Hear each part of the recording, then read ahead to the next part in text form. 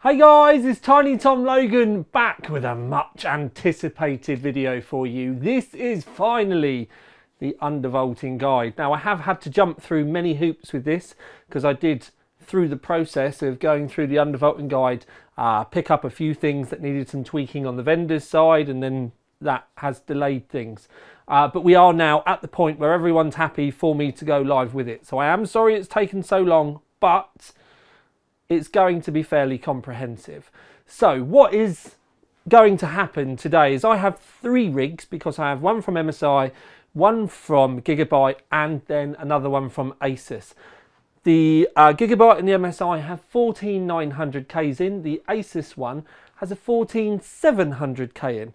Now the different processors don't make any difference, so please don't get dismayed if you're an Asus owner with a 14900K. The process is still the same. Now my approach to this is going to be a bit like the old saying, I'm going to teach you how to fish, I'm not going to give you a fish. The reason why I'm going to teach you how to do yours at home rather than just hand out settings is you've all got different systems at home, and there is a thing called the silicon lottery, meaning that all of your processors have the ability to have quite a range of different they're going to want different amounts of volts. The boards may want different amounts of load line calibration. Just difference in the Asus boards across the ranges can mean they might need slightly more load line calibration. So it's easier for me to make sure that you get the best results that you can do at home. It's easier for me to just teach you how to look for things, what you're going to want at the end of it, and we will just work through it all together. So I'm going to teach you how to set up the load line calibration, and this is a good point for me to say my way. Now if Roman, aka DeBauer, or Tech Jesus, Steve, tell you that their way is different and you want to follow their way, that's absolutely fine. I'm not here to upset the apple cart. I'm just going to teach you my way and how I have managed to, and this is critical, drop temperatures but increase performance. And that is the biggest thing that is going to come out of this. If you follow it right the way through, your temps are coming down, your performance is going up with all of these. Now the Asus one with the i7 is the difficult one because it's an air cooler, but even with the 360mm AIOs on the 14900K, they all throttled, they all hit 100 degrees, and what we did at the end of it was brought the temps down by at least 10 degrees, but put the performance up. So it's basically the way I think Intel should have done it at the start, because 1.4 plus volts on a 14900K is just too much, and all of the brands did go with the normal Intel voltage tables, but that in turn then meant when you went on to Cinebench 24 they all hit 100 degrees, and then the clock speeds drop accordingly. With ours, or with my way of showing you this, you are going to get on the 14900Ks 5.7 all core at lower temps than you would at stock. Now all of these were meant to be 5.7 all core, but we had some of them going down to 5.4 and even 5.2 at times with 100 degrees, and the only times that the temperatures really come below 100 degrees was when they were basically downclocking themselves. So you are going to, it is going to be a lesson, it is going to be a reference tool. You are probably going to have to keep coming back. You're probably going to want it on your phone, or download the video and have it somewhere on a TV maybe that you can watch it and follow through the things. You are going to have to pay attention, and you are going to need to download Cinebench 24, you're going to need to download Cinebench 23, you're going to need to download maybe OCCT, but that's up to you.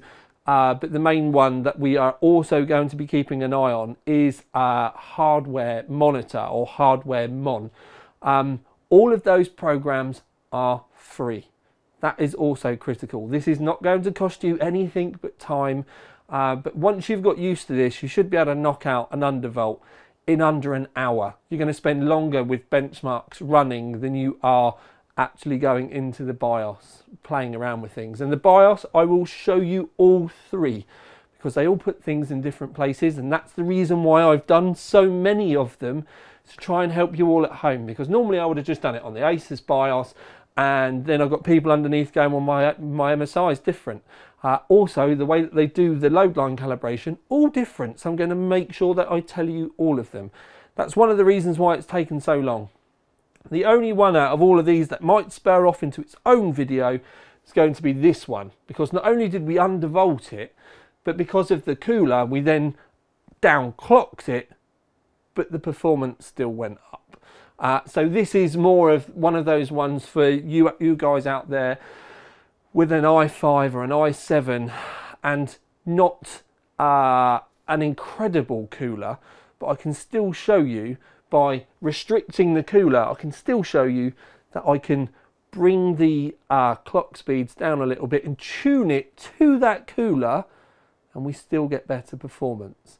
Again, we have a lot to cover. There's many systems. We'll start with a look around the systems so that you can get a feel for the hardware that's in them, what I've done, and the fact that I've tried to make it quite varied so that we can cover many bases.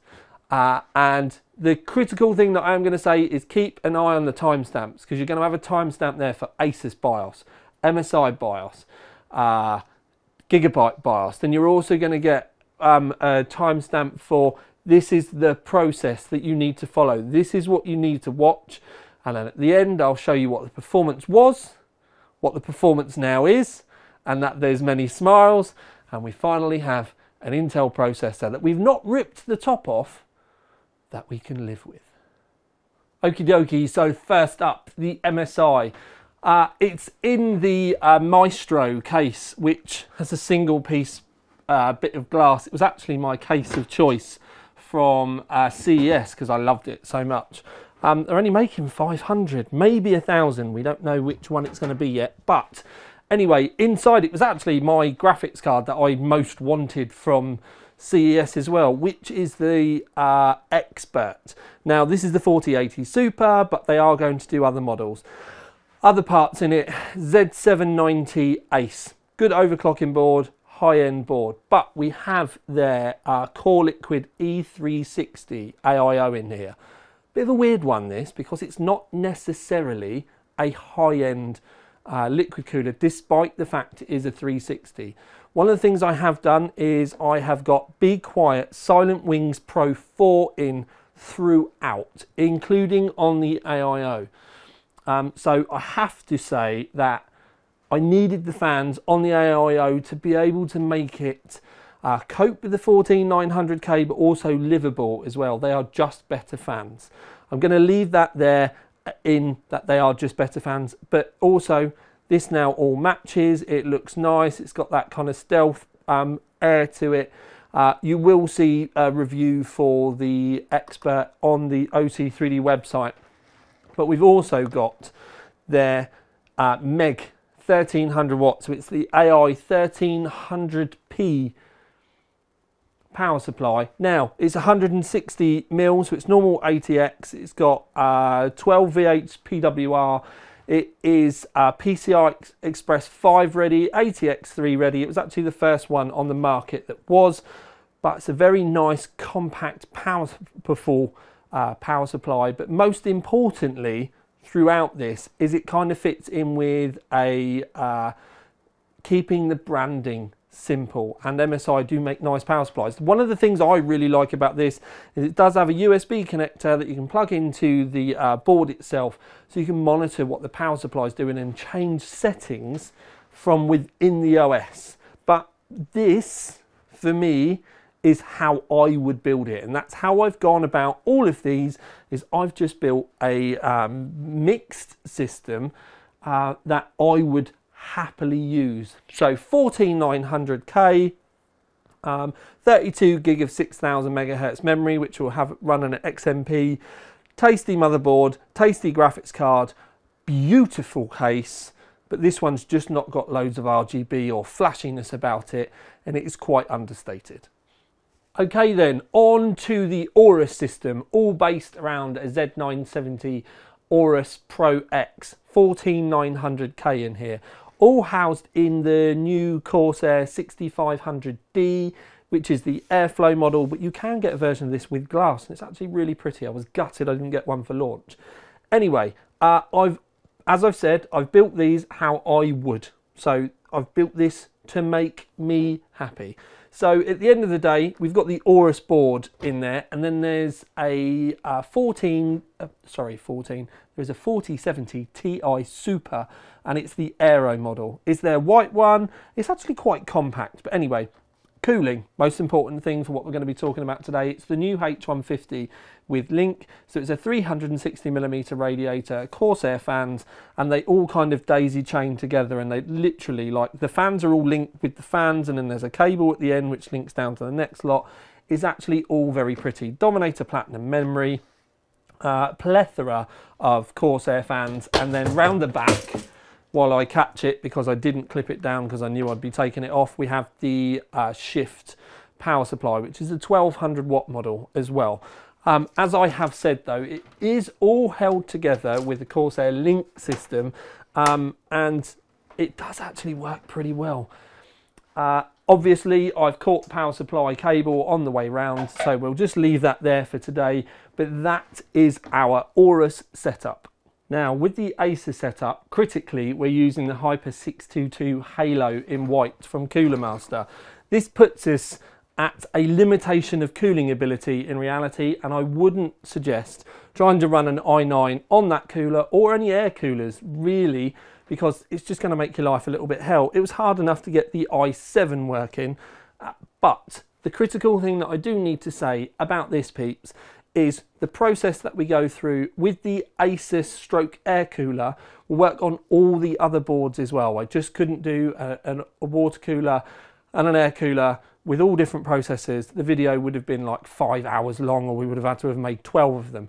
But anyway, Rogstrix Z790A Gaming Wi-Fi 2 is the board. It's actually in the Coolermaster Cube, but I've just powder coated the top and the front in candy red. I've also powder coated the top of the air coolers. Again, I built this like I was doing it for me. It is a white 850 watt power supply from Coolermaster up in the front. I'd very much like to have put the little ITX one in the front that they do that's 850 watt, and it would have saved me more room. But we have two fans in the bottom bringing in, one in the top and then one in the back with the air cooler running there. It is a white dual. It's a 4060 dual in white, so it's quite a compact little rig, and the critical point in this is underneath it is the 14700K, not the 900K. I could not get the i9 to play nice with this cooler. It was very hard to get the i7 to play nice with this cooler.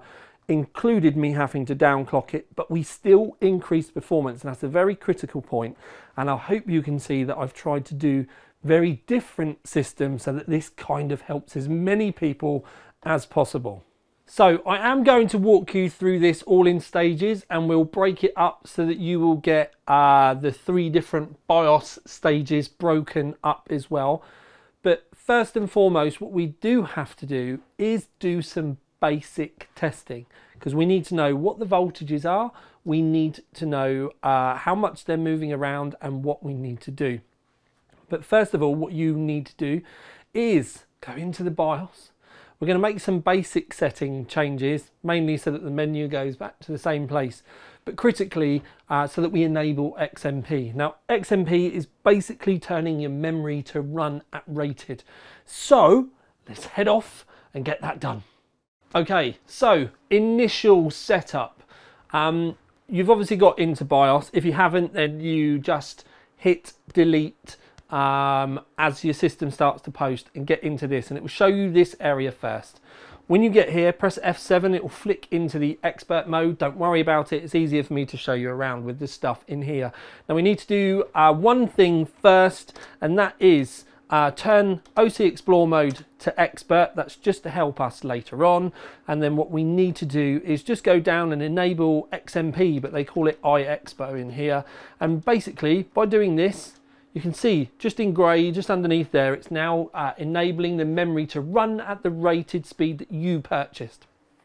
If you don't do this first, your CPU, or rather your memory, will be running at like 4800 megahertz if it's DDR5. So if you haven't enabled this, it's not actually going to be running at the speed that you paid for. It's a very simple setting. It's something that a lot of people forget, but you need to do this. Once you have done this, we hit F10, we go into Windows, and we're going to go and run our first batch of benchmarks. Okay, so Gigabyte.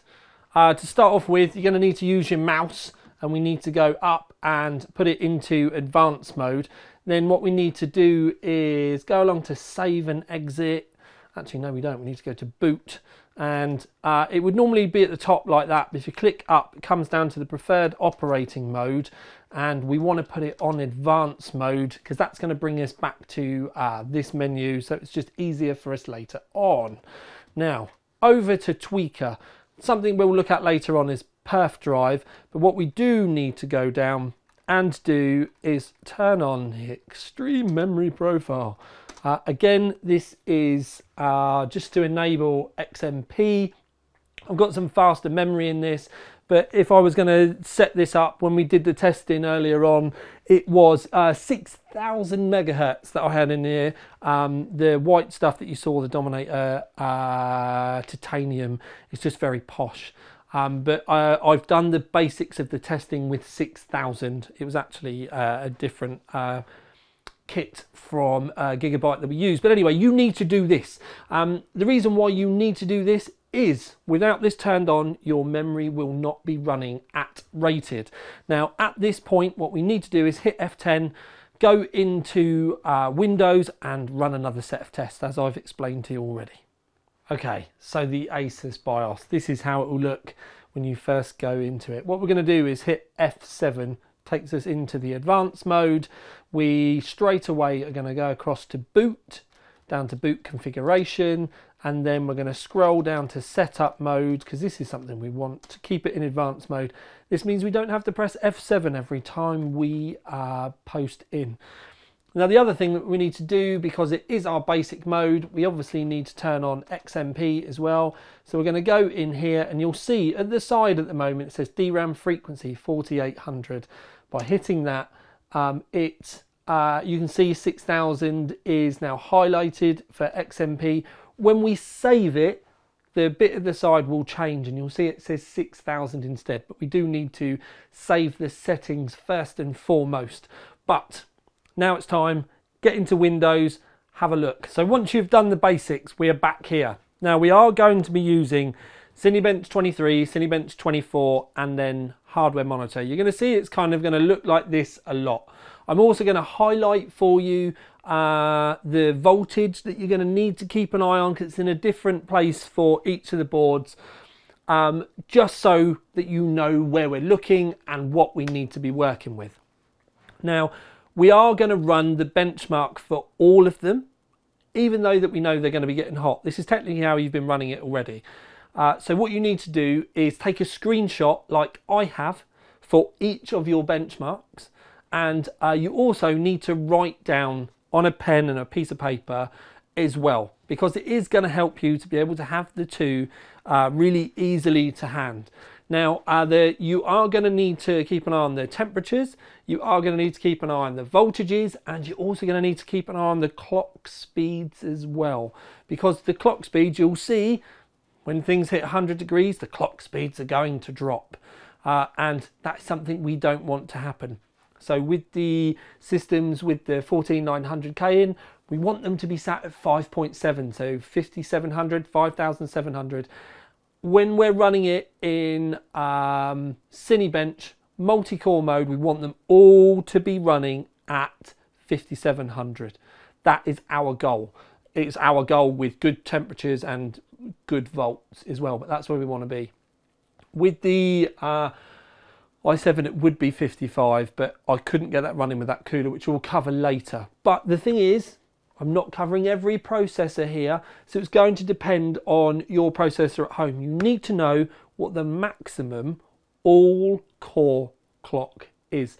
And for a 14900K, it's 5700 megahertz. For a 14700K, it's 5500 megahertz. You just need to find out what yours is, and that is what your goal is going to be. Anyway, at this point, we've seen where our voltages are and everything like that. We now need to get load line calibration working how we want it. And now we've got our data. We know what our voltages have been. It's probably going to be quite high. It's now time to head into the BIOS again to change the load line calibration. Now, second stage. This one's much easier because we're just going to set some basic settings up based on what you have seen with your processor. You need to go into digit all here, load line calibration. I have been finding 2 has worked really well for me for the way I want it to be. Obviously want my volts to be very stable and controlled, but you can use it as you wish. My advice, it's going to be mode 1, mode 2 or mode 3, depending on how good your board is and how the VRMs can cope. Then the only other setting that we are going to need to change is the CPU core voltage mode. Then we want to go into a complete override mode. And then based on what you found with your settings that you've been looking at with Hardware Monitor, you need to decide what you're putting in here. Now, don't forget what I said. We start off with how it was working on your board with a little bit of an undervolt, just so that we can make sure that the load line calibration is working correctly. We will be back here later to continue undervolting. We just need to get it all set up right, know that the load line calibration is running correctly, and then we will continue undervolting later. Okay, so Gigabyte load line calibration. Theirs is annoyingly hidden. They should make it simpler, but what we have to do is we have to come right down to the bottom here to advanced voltage settings. Then we need to go to CPU VRM settings there, and then you can see CPU vCore load line calibration. Now, Gigabyte have a million different settings. Oh, they've actually reduced it. Anyway, they used to have like 12 of the flipping things. So if you have a look at Ultra Extreme, it says it goes straight on that line. With some of the other versions, so your different boards, genuinely you might have 12 options in there. It is going to be one of the bottom 3. Now what we want is the voltage to obviously stay as close to the value that we manually set as possible. So you need to keep an eye on that, and this may need to be changed. If you put 1.45 in at stock and you're seeing 1.7, you need to turn the load line calibration down a bit. If you're seeing 1.43, then you need to turn the load line calibration up a little bit. So we're going to set this to Ultra Extreme. I'm pretty sure when I ended up with it on 1 below, but we'll set it to that, and then we come back out again, and then what we need to do is go up to vCore voltage mode. In here we want fixed vCore and then CPU vCore underneath. This is where you input your setting that you need to do based on what you've seen. Some of you might be seeing 1.45, some of you might be seeing 1.42, some of you may be seeing less. But you need to do this first and foremost, just so that we can make sure that the load line calibration is working as we would expect. And then if not, you're back into the BIOS to be able to fine tune your choices. Okay, so Asus load line calibration. We have to scroll down quite far in the Asus menus, but once you get used to it, it's actually kind of nice and it gets familiar, or it certainly does with me. Anyway, CPU load line calibration here. You can see we've got level 3 grade in there anyway. And it also says in here that level 4 is recommended for overclock. I'm going to be just brutally honest with you though. You're going to want 7 or 8. 7 sometimes isn't enough and you need to go to 8, but also in the same breath, 8 sometimes pushes our voltage above the level that we input manually. So I'd start with 7, but see how you go.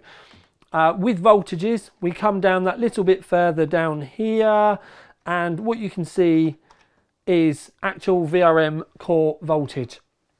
Now, when we do this, we go in and we put manual mode and the voltages go in there. Don't forget, you set the manual voltage first. We make sure load line calibration is working correctly. And then this is where we come in, and then we'll start to manually turn the voltages downwards as well. But this is our main area of focus in the Asus BIOS. I know we've got a lot of cuts for different BIOS, but we have to try and help everyone. But now we're at the point, LLC is where we want it, and we're turning the volts down. Okay, so critical point with the voltages, as the volts come down, the temps are going to come down as well. But we need to keep an eye on the clock speeds, because you can turn your voltages down too much. And if you turn your voltages down too much, the clock speeds might start to flicker around again. It's going to look like they're hot, but they're not. They're just not getting enough power. Also, when you're running your benchmarks, if the clock speeds are all staying at 5.7, but your benchmarks, let's say they've gone up nicely and we're seeing a boost, if they start to come back down again, then your voltage has gone a little bit too far. You can still have a stable system, but the processor might not quite have enough power in it. So it is very much a balancing act. And this is why I can't really just hand out settings to you at home to just be able to run, because you do need to go through this fine-tuning process of turning voltages down, monitoring temperatures, and when you get too far, and you probably will go too far, you'll then need to turn them back up a little bit just to find that sweet spot of the lowest temperature that we can possibly get, but also with the best performance. And if you are running a lower end cooler like that, then that is a slightly different way of approaching it. And that's why we need a cutscene. Okay, so with the air cooler, this could be any combination of CPU and cooler. It could even be a 14900K with a 240mm air cooler. But what you might find is you're turning the voltage down and, excuse me, you're turning the voltage down and then it's going to become unstable. But you've not got the temperatures that you wanted. You're still hitting 100 degrees or something. And at that point, you just need to realise that maybe the cooling can't keep up, and no undervolting is going to be able to cope with a lower end cooler. So at this point, we need to underclock as well. So when you find that instability, turn your multiplier down a couple of notches.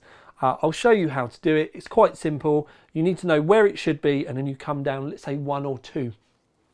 And once you have done that, you can then start undervolting again and push the voltage down again. With the test system, I went from 55, I ended up at 52. I managed to get my temps down to under 100 degrees. I managed to bring the temperatures down, lower the voltages, lower the clock speed, but still, most importantly, the performance went up. So don't be afraid. Like I said, this isn't just for super high-end builds. If you couldn't afford a really good cooler, or it's just the one that you've got, or your processor might just be a bit warm, you can still fine-tune with an underclock as well as an undervolt. But the critical point is, by getting it running right, it will be faster. So when it comes to downclocking, if you are really struggling to get your temperatures down on a lower end cooler, with MSI, it's quite simple. So as I've said, you undervolt first, and then if you get to a point where it's still too hot and you're still not happy, you're going to have to start turning the core speed down as well.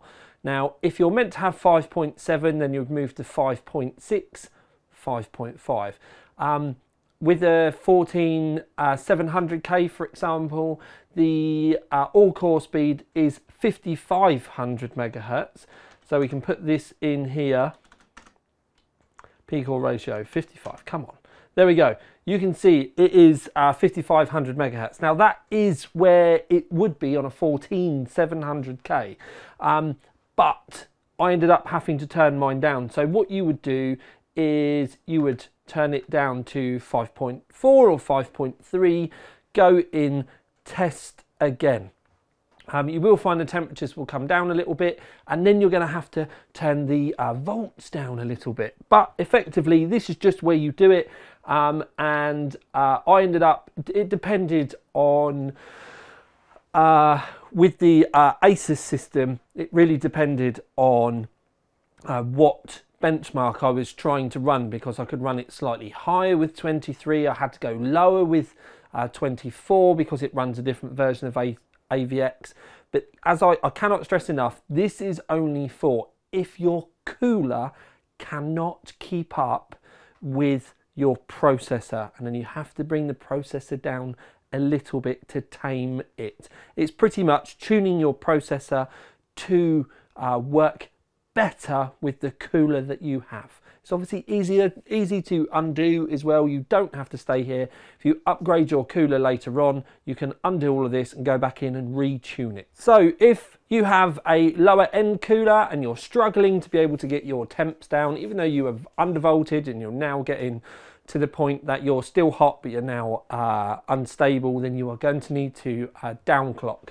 And it's pretty easy with the Gigabyte BIOS, because you just go down to the performance CPU ratio.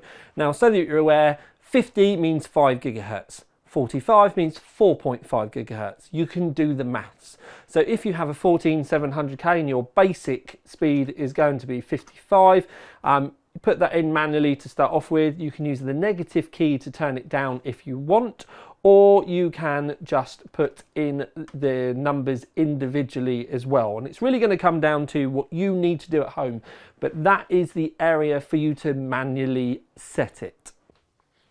Okay, so I have already said about we did need to turn the clock speeds down as well within the Asus stuff. So we focused on the P cores rather than the E cores, because the P cores are where we run into problems mainly, and we want to go to sync all cores. Now what we do is we obviously step them down sort of a notch at a time, and the maximum frequency is going to be 55. But what we want to do is, obviously, if we're turning down and the maximum frequency is 55, then our limit will be 54, then it could be 53, then 52. But you obviously work your way down and test in between, as we have said already. Something else with the Asus boards as well is sometimes we do need to come down to current capability and increase the current capability as well. So by turning the volts down and allowing them to draw more power, it can actually balance out quite nicely. This is something that you do have to manually do with the Asus boards and tell it it's allowed to.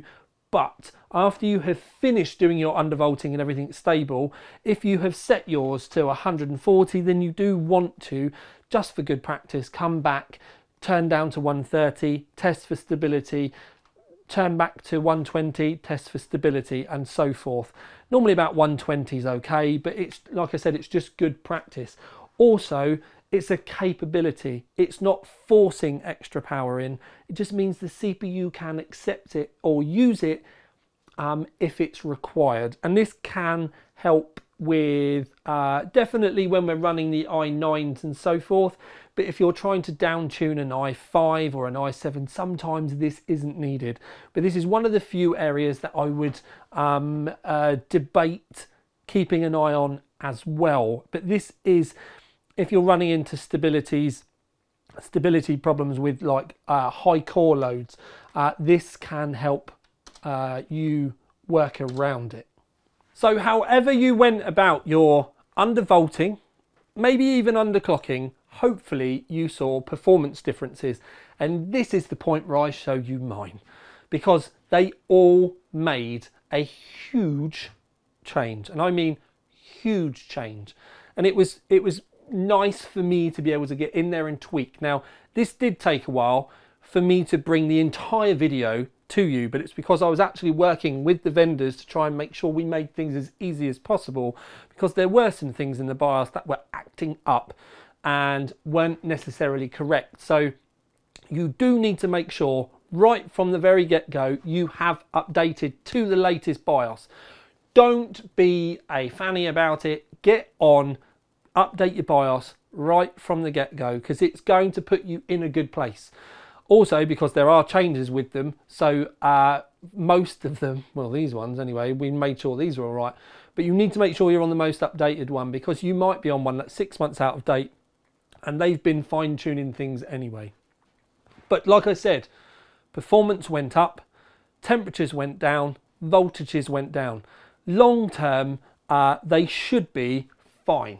But one of the things, this is one of the reasons why I wanted to make sure I taught you how to fish, is in a year's time or 18 months time, you might find suddenly, oh, my system's a bit unstable now when I run Cinebench 24 and it's crashing like it was when I was undervolting. And it might mean that you need to just give it a smidge more volts.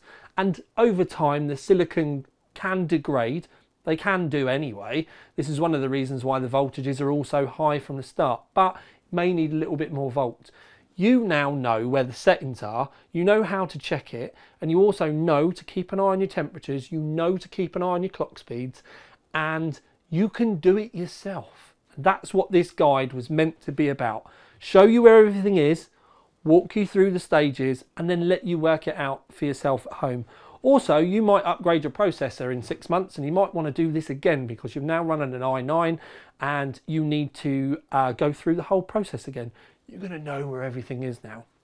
Now, this is a very basic guide, because if I'm honest, I wanted to do each of these videos independently, but because of the way YouTube works, the Asus one will get watched 80% more than the others. So it's good for us to put them all in together, and it's just a good reference tool where there's one place for us to come to, and it is just a basic undervolting guide and an initial setup.